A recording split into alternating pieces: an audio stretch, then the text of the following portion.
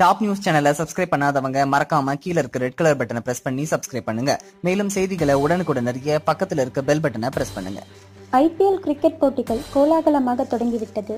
மும்பையுடன் களத்தில் இறங்கிய சென்னை CSK அணி வெற்றி பெற்றது. 2 ஆண்டு தடைக்கு பிறகு கிடைத்த வெற்றியால் ரசிகர்களுக்கு ஒரே கொண்டாட்டம்தான்.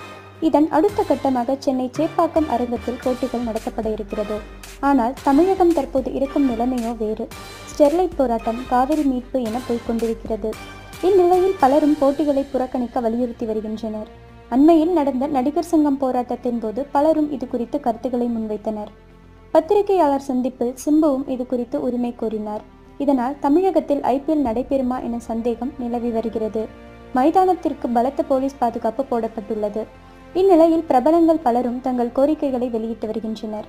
நடிகர் சத்யராஜ் இந்த நேரத்தில் IPL போட்டிகளை நடத்தினால் அது இளைஞர்களை திசை திருப்பிவிடும் என கூறியுள்ளார்.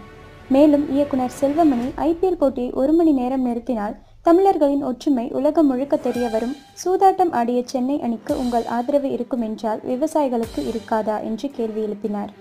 இச்செய்தி ஒருபுறம் இருக்க, சென்னை சேப்பாக்கம் மைதானத்தில் நடைபெறவுள்ள IPL போட்டிகளை காண வரும் ரசிகர்களை கண்காணிக்க ரகசிய கேமராக்கள் பொருத்தப்பட்டுள்ளது.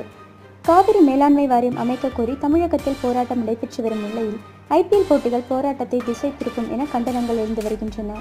மேலும் காவிரி மேலாண்மை வாரியம் அமைக்கும் வரை தமிழகத்தில் எங்கும் IPL போட்டிகள் நடத்தக்கூடாது எனவும் அனைத்து தரப்பில் இருந்தும் தெரிவிக்கப்பட்டிருந்தது.